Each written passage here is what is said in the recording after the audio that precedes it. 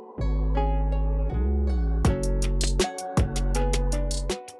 guys, so Xiaomi 13 series is soon going to be announced. The exact launch date is not confirmed, though November this year is the expected time frame.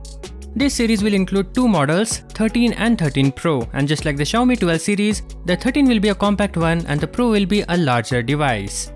Other than this general information, recently an image of the Pro device was leaked. Now we cannot confirm the authenticity of the image, but by looking at it we can see the codename, which is Nua, and the model number, which both belongs to the Xiaomi 13 Pro. Actually, previous reports mentioned a different codename, but looking at this image, the Nua may be reserved for Pro and the Fuxi is for non-Pro variant. I know I am butchering the pronunciation here. But anyways, moving on from the codename, we stumble onto the processor.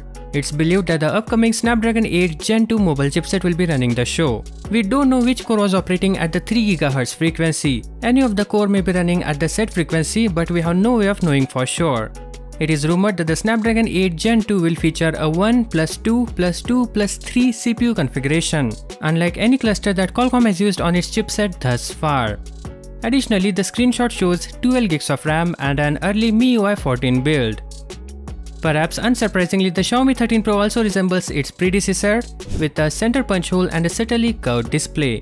So looks wise, if there is any difference, then it could be in the rear camera housing.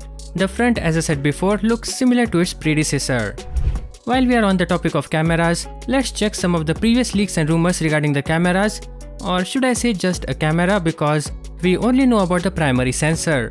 The device is anticipated to feature a 50 megapixel 1-inch sensor as its primary camera, as is the Vivo X90 Pro Plus and the Oppo Find X6 Pro. It may house a single cell battery that supports 100 watt wired charging and 50 watt wireless charging. And that is all we know right now. For more such videos, subscribe. Thank you for watching. Peace out.